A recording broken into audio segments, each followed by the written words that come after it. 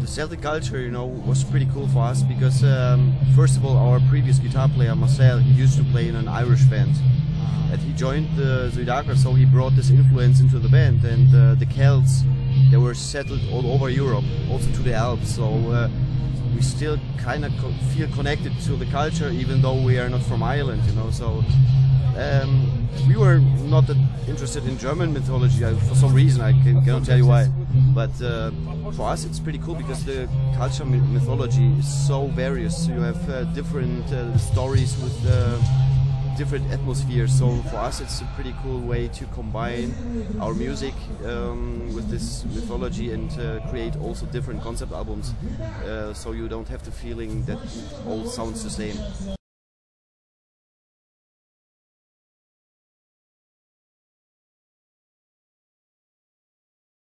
There is no special person in the band that have studied. I mean, I studied history, but it wasn't the ancient history. It was modern history.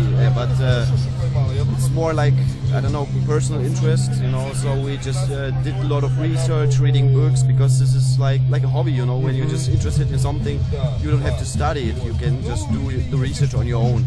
And this was the way we just also did with Suidakra. You know, that was pretty cool. And for us, our plan is not just to take Celtic stories and, you know, just to retell them, because we also add some fantasy into it to make it much more interesting. You know, this is our plan.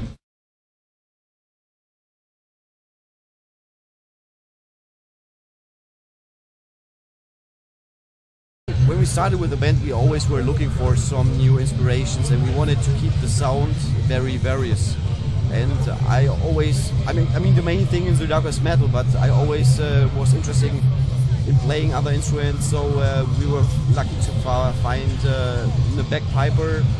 Then I play banjo and mandolin and stuff like that. And I'm always looking for some new stuff in the future, you know, because just to make it still interesting. And I think this is one of the reasons why it still makes so much fun after nearly 20 years and 11 albums.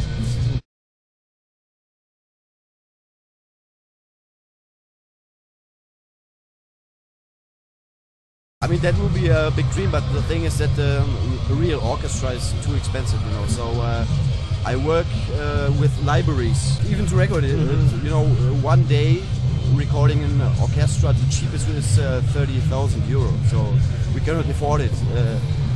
But that will be a dream, maybe somewhere in the future. But right now, I just compose all the orchestral stuff at home with libraries, which is also real orchestra that has been recorded, but you use it as samples, you know. So it gives me new inspiration, because when you just write music with orchestral, you have much more possibilities to do, you know, combine different instruments, because in a metal band you have only guitars, bass, drums and vocals, and in an orchestra it's so rich of different instruments, you know. You have brass, strings and stuff like that. So it's a cool opportunity to reach for new distances in a musical way.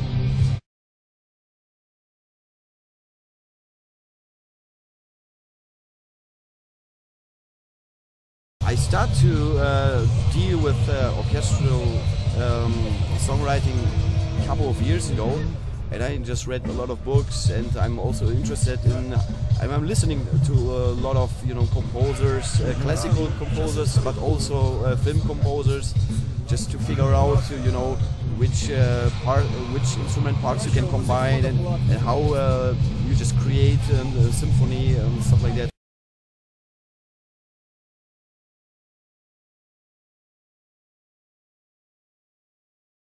You know, we used to do that at the beginning when we started with the band. We just mix songs and stuff like that. For me, right now, I found out for me it's much more interesting to do a concept album, because it's like writing music for a movie.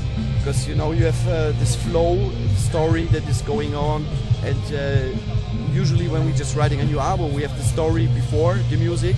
So I know what to compose in every song, in which direction, and it's kind of hard to compose it that way, because you are not free to do whatever you want. You cannot say, oh, this riff is cool, let's take it, because sometimes it doesn't fit. So you have to do it, you know, directly, perfectly on the story itself. But it's a cool challenge for me, and I love this way of working. before we just start to writing a note, we just pick one story, and after we found the story, we just divide the story into chapters. So when we have 11 chapters, that means we have to write 11 songs, and then we have a summary of every chapter, what's going on in the story, and you know, okay, so the music, this is going to be a ballad because it's a love song, for example, you know, and this is how it works. Yeah.